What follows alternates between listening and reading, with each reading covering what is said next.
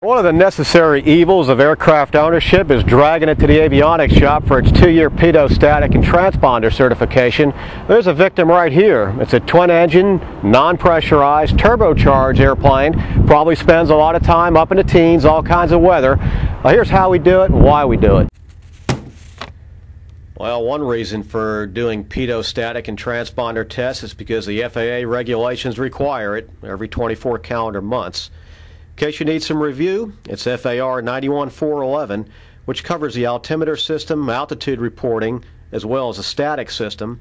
And then there's 91413, which handles ATC transponder tests. Now, if you fly VFR and IFR, it's both regulations you need to be concerned with. If you just operate VFR, you only need to comply with the transponder tests.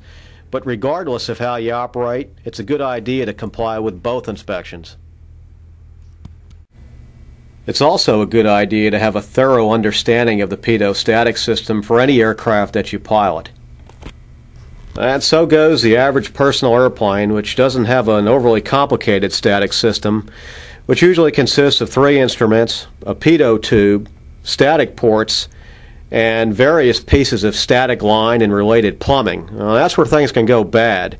As aircraft age, those lines tend to get brittle, fittings can break, and then you've got static system leakage. That's why it's important to have a thorough inspection accomplished every 24 calendar months. Now, it's rumored that pitot static certifications don't apply to glass cockpit airplanes. Now, forget that rumor, it's just not true. Glass cockpit airplanes still have pitot and static systems and transponders, so they still need to be certified per FAR 91411 and 413, just like steam gauge airplanes do. Now, despite the simplicity of the pitot static system found in most non-pressurized airplanes, there's still a lot that can go wrong, requiring serious amounts of disassembly of the aircraft instrument panel and interior components too. It's important to bring the aircraft to a shop who has technicians versed in pitot static system repair. Here's EXXEL Avionics Stephen Cristino, who's seen more pitot static systems than he cares to remember. He's got the process down to a science. The first thing you look for is the pitot pressure at the pitot tube itself. So we plumb directly into the pitot tube to establish whether or not the pitot system itself has a leak.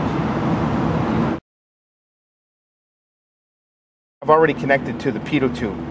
Now what I have to do here is close off the cross bleed which connects the static system to the pitot system so I can apply pressure to the airspeed system. I then begin to bring up the airspeed system to about anywhere between 140 and 160 knots. And what I'm looking for here now is the bleed off of the pitot system.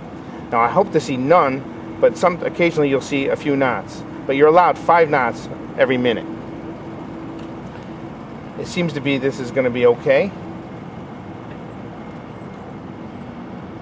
And we could go ahead and cross it off after bleed it off, and it'll bleed back down. Notice that the static system, the altimeter, went down. That tells you that there's no leakage in the static system itself. A critical portion of the test includes testing accuracy of the aircraft's altimeter. When we approach 20,000 feet, I need to check for friction. I tie off the 20,000, take a reading of my altimeter, tap it, and subtract the difference. We have about 80 feet of friction. Checking the transponder is the easy part of the test.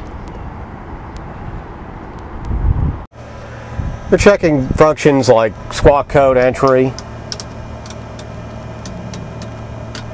the accuracy of the Mode C altitude reporting, and other functions like the ident, transmit power, and frequency of the transponder. Now there's far more to a pitot static certification than we covered here, and in general the test takes about 4 hours on a basic aircraft. And like anything else, as the complexity of the aircraft increases, so does the complexity of the pitot static system.